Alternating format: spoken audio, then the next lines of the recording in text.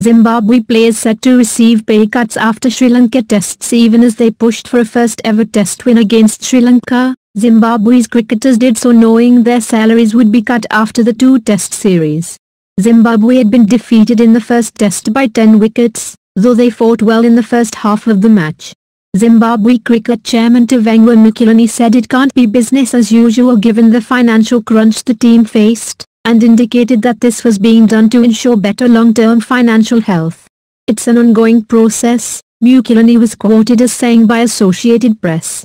"But yes, we will have to cut back. It can't be business as usual. Obviously it's a bit of a touchy subject.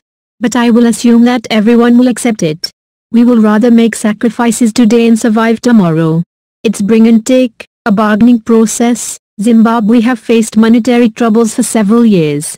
On occasions, these have led to players threatening strikes, while more regularly, several promising cricketers have left Zimbabwe to carve out cricket careers elsewhere.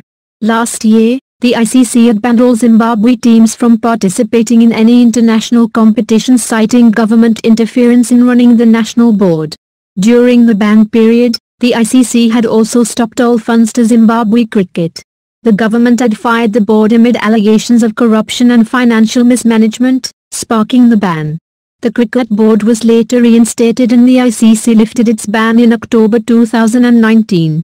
However, the ban stopped Zimbabwe from playing in the qualifiers for the T20 World Cup that will be held this year in Australia. Also read, the smaller teams want to play more, but they can't because the cash is not there. Alistair Campbell. Former Zimbabwe captain Alistair Campbell had recently told ESPN Cricinfo in an interview that playing the Test series against Sri Lanka would leave a big hole in the budget for Zimbabwe cricket. "That's going to make a big hole in the budget," Campbell had said. "But it's a sort of catch-22, isn't it? You know that you're making a loss, and it might impact some of your further tours, but you're eager to play Test cricket. These opportunities don't arise often, so you can't cancel it. You have to go ahead and try to make a plan." Zimbabwe were allotted a grant of $94 million from the ICC for an 8-year period from 2017. But Mukilani, who is part of the ICC board as a representative of a Test-playing nation, said there has been reduced financial help from the ICC in other areas for many countries and that's exacerbated the problems in Zimbabwe.